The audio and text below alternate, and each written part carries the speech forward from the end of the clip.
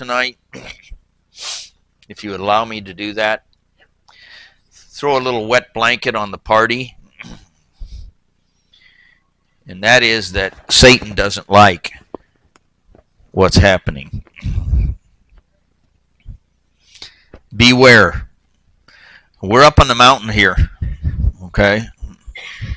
But I'm telling you, Satan is going to be after you. He doesn't like the fact that you come here. Ephesians 6:10. Finally, my brethren, be strong in the Lord and in the power of his might. Okay? Boy, I'm going to give you some wisdom tonight. Don't go to sleep. Don't even get sleepy. Don't even think about getting sleepy. I'm going to give you the most important word of wisdom for the Christian life that I possibly can. Tonight. You can start recording.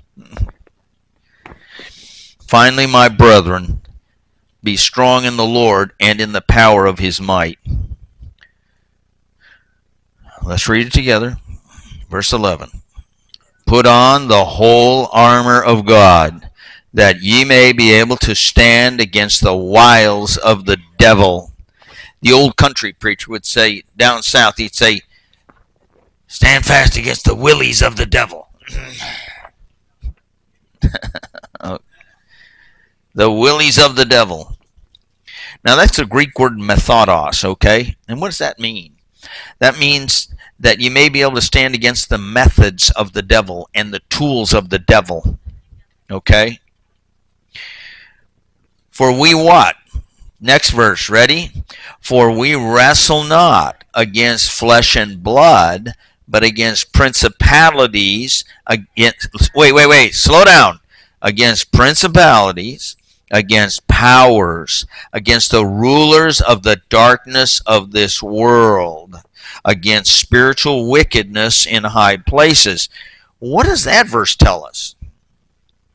That verse tells us that there is a hierarchy in the satanic spiritual realm, that there are lower demons down here. Maybe those of you who are good Bible students, you understand that there are going to be demons released in the tribulation period who have been chained. Okay? They're so wicked that God literally chained them, and they're going to be unleashed on the tribulation in the tribulation hour. Boy, I don't want to be around for those guys. Horrible. Demons are here in this room. We cast them out. We got them out of here. I mean, I spent time here last night on my knees saying, if there's any spiritual hindrance in this place, I pray, I beg you by the blood of Christ to remove them. But here's what I want to say. Well, I'll tell you what. Go back. Okay, you're there in Ephesians. Go back to chapter 1. Okay? Chapter 1 of Ephesians, 20 and 21. So you understand that. Let me put it in simple terms, in military terms. Okay, we wrestle not against flesh and blood, but against privates and sergeants and lieutenants and captains, and against generals in high places. Wicked demon generals in high places. Right, Prince of Power of the Air. Yep. Verse Ephesians 1:20. Read it with me. Which he wrought in Christ when he raised him from the dead and set him at his own right hand in the heavenly places. Everyone, far above all what? Principalities and power and might and dominion and every name that is named, not only in this world, but also in that which is to come. And hath put all things under his feet, and gave to him to be head over all things to the what? Church. Jesus loves the church. He understands that Satan wants to attack the churches that are speaking for him. So we're on the winning side, okay? But what I want to say is so important right now. This is maybe the most important thing, I think. When you deal with people who have addiction problems, how many know somebody with an addiction problem, huh? Every one of us, right? You don't know anybody? Okay.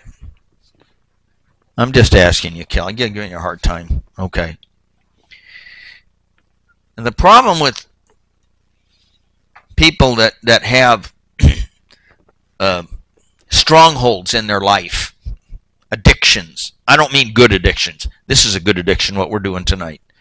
Addicted to the ministry of the saints Paul talked about, right? Addicted to the Word of God. Amen? Yes. I'm talking about these harmful addictions that'll ruin your life, okay? And the problem with a lot of those people is when they get the, here it is, right here, when they get the taste of a little bit of success, they get lightheaded. Oh, I'm up here on the mountain. You know what? When they get up on the mountain, on that little pinnacle, right? There's an infinite number of ways to fall down.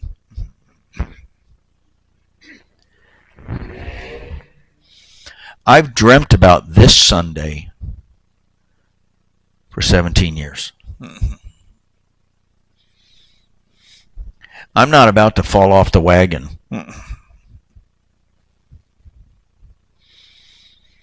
I've messed up so many times over the last half a century. I hope I'm wise enough to know that now's not the time to, okay, let's take it easy. Don't you take it easy. That prayer room is maybe the most important room in this place. It's not even in this building. Okay? And your prayer closet, your war room, is so important right now. I need you to pray for me because I'm going to be under attack. I know it. I know the devil enough to know I know how to get Cliff. That's what he says. So I was tested this morning in a big way. Some of you didn't see it, but I was tested in an incredibly big way. When we were about to start our service, a well-dressed lady came in, and I said, "Welcome," and I said, I don't know what I said. I said, "What's your name?" And I think she said Maria, and I said, "Well, welcome. We're glad to have you. How did you find out about us?" And she said, "Well, Pastor Magana or something like that." I said, "Oh well, I could have said, oh, sit down here. You don't need to go over there." No. Somebody comes in here and they're looking for the Church of God. I got to tell them to get out. I got to tell them, okay, you need to go over there. That's where you belong. Okay. Now the time might come where he might bring his people over here. That's all right. But we're not changing for them. We're not changing for them. We're not going to compromise. We're not going to change our Bible so it fits what they're doing. Okay? It's very important that we maintain, and I made this clear to them, we need to respect each other's identity. I'm an independent fundamental Baptist. I'm not a legalist. I don't want to be a legalist. But I love the Lord Jesus Christ, and I'm not here to please you. I'm here to please Him and make sure that I'm faithful to this word. But I want you to just know we are going to enter into a time of spiritual warfare. Now, I haven't really seen it rear its ugly head yet. But I'm smart enough to know, and I've been around the block so many times, I've fallen down. I've got all the scars to prove it. So I just want to pray. Let's just pray right now, and that's what I really wanted to get across tonight. Was this is first of all, praise and thank God for what He did for us. Amen. Because it wasn't us; it was Him. He did it all. I just got out of the way and let Him work, and that's why we have such a wonderful result. That's all. I mean, folks, I could have gone to Him because they asked me. They said, "Well, how much you want to pay?" I said, "You just give us a fair price." That's what I said. I know you'll give us. You go to the Lord about it. That's why He came up with that. So I came in here 8 years ago. I was at that back door, and I said, "You know what? This would be a nice church." Little did I know the Lord would give it to us. For such a time as this, right? God's timing is right. So beware of Satan's attack and his enemies. Let's be good stewards. And look, folks, we have to respect that they are maybe different than us. See?